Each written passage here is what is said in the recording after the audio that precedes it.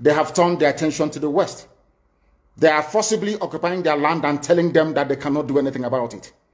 A whole presidency in a country openly and brazenly supporting terrorists. All of you watching and listening all over the world, you know that Miyetti Allah is a terrorist organization. You know that. They have killed.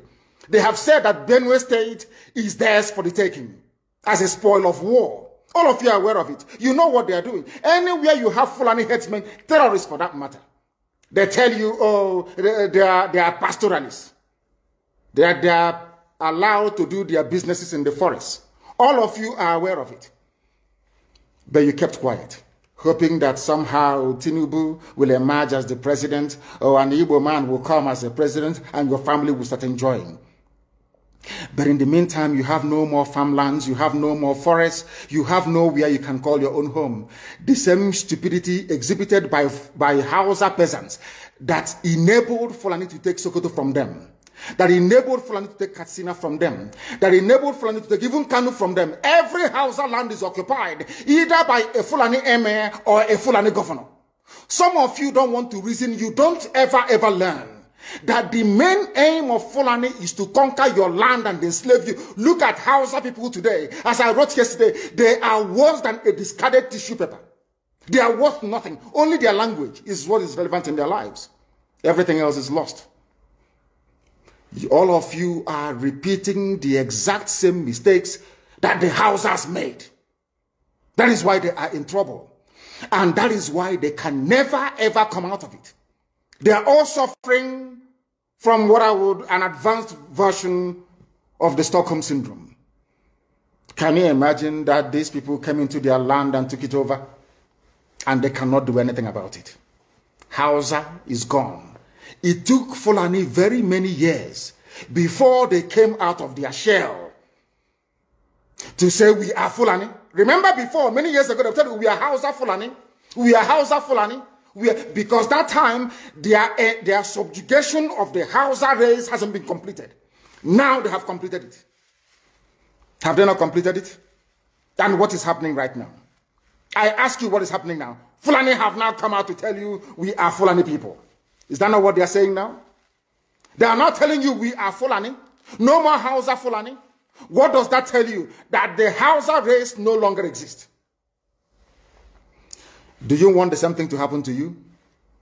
Do you want the same thing to happen to your families, to your villages? Do you want your towns, let's say Obomosho, to be renamed into a Fulani name? Do you want Onisha to answer a Fulani name? Forget all the nonsense about unity of Nigeria. All they are uniting against is your common interest. Unless you prefer epileptic power supply, unless you prepare to live your whole life without running water, unless you want to live in abject poverty and deprivation, your only alternative is a revolution.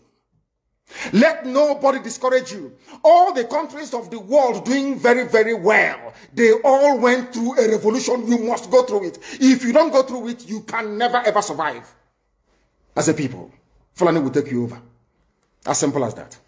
This very day, we are making it known to the whole world that the Muslim extremist dictatorship masquerading as a secular democratic government must be demolished. It must be demolished for you to survive. They have to be demolished. If you do not demolish them, your lives will end very, very miserably. I assure you. I assure you. The zoo is on its knees.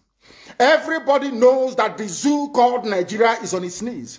Who doesn't know that? Everybody knows. Nothing is functioning. You are all aware of it. When they say go and register for NIM or whatever, NIM or whatever rubbish is called, all of you trooped out. Without legislation, without any laws. Fulani can control you however they like. Once they announce it, Yoruba newspapers very foolishly and stupidly will support them because they want Tinubu as the president. And you are all dying every blessed day.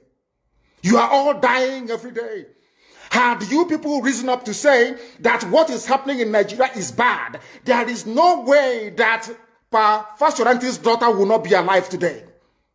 That is the price you pay for duplicity. That is the price you pay for treachery. That is the price you will continue to pay until you rise up and say enough is enough. It is up to you to do it. You did it during NSAS. You can do it again. Can you imagine Fulani people telling you, if you remove Fulanis from Yoruba forest, imagine Fulani telling you, if you remove them from your ancestral lands, there will be war, and you are panicking. And you have not asked yourself, why are they not saying the same thing about the East? Why did they not say